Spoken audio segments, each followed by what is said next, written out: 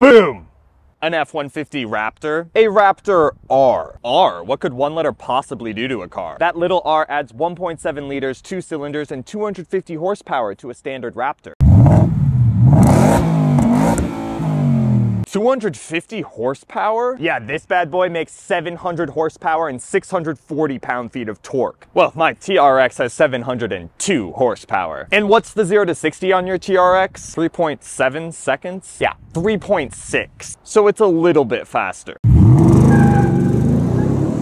How much does this cost? About $110,000. That's a lot more than a regular Raptor. Yeah, but in addition to all of those performance upgrades, you also get 37-inch tires as standard, these cool 8 decals to celebrate the V8, and of course, the orange R logos. I would still much rather have my TRX